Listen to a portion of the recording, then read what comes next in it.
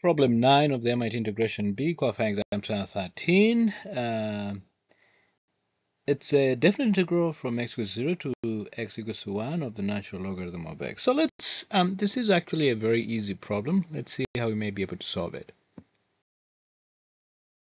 So our problem here is the integral from x equals to 0 to x equals to 1 of the natural logarithm of x, right?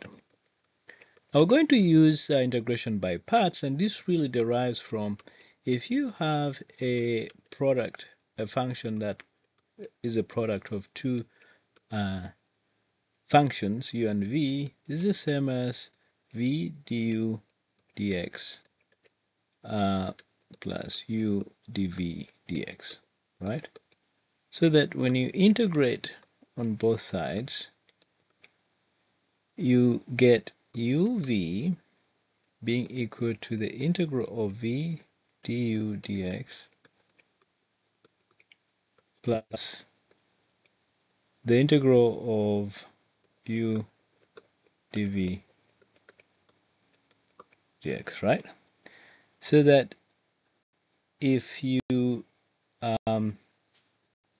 take one, let's say if you take this part onto the left hand side, you have uv minus the integral of u dv dx being equal to the integral of v du dx, right? So essentially, if we just swap sides there, the v du dx is equals to uv minus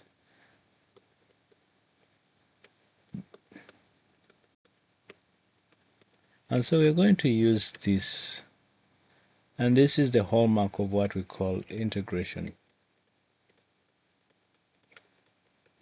by parts, right? So that if our integral is like that, we can organize it such that the one hidden one here is expressed as the derivative of x.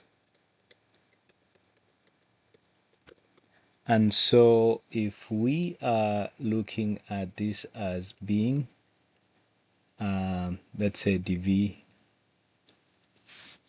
let's delete that. If we are looking at this as being du dx and this as being v, then it means our uv is going to be x natural logarithm of x minus dv is 1 over x and u is x, so that and that cancels, right? And so it means that our integral is x natural logarithm of x minus the integral of 1 over x times x. This and that cancels, so we have x natural logarithm of x minus the integral of 1, which means that the integral from x equals 0 to 1 of natural logarithm of x is going to be equal to x natural logarithm of x minus x 0 to 1. Now, as we can see here, at the upper limit, natural logarithm of 1 tends to 0. At the lower limit, the 0 here multiplied by log as x tends to 0, this entire thing goes to 0. So this guy goes to 0 at both the upper and the lower limit. And then we're left with negative 1 minus 0, which is equals to -1. And that is our answer. And it's easy to see clearly because when we plot natural logarithm of x, right, this is 1 and this is 0. So this region here is on the region under y is equal to 0. So the area is definitely going to be equal to a negative value.